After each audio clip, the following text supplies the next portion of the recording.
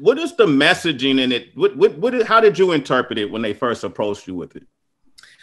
Well, we all kind of are often told that success requires commitment and, hard work and grit and determination and dedication and all that stuff, right? So that's all very true. But one thing I liked about Michelob Ultra has they had an opportunity to focus on the side of success that's really rarely talked about. And that's the joy and happiness that it plays into the journey of success.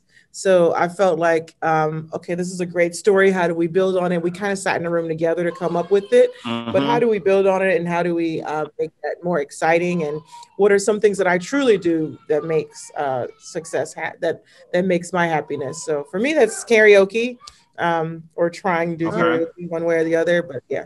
What was it like working with Spike Lee on this? It was great. I was literally nervous. I was like, oh man, am I doing the right thing? Or, well done. or what?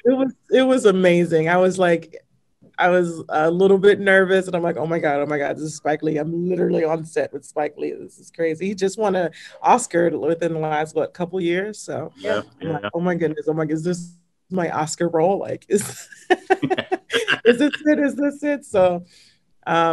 It's Spike Lee, and it's like, that's red. That's what I kept saying. That's red. That's red. Next. Exactly. So I was like, oh my God, it was amazing. It was amazing.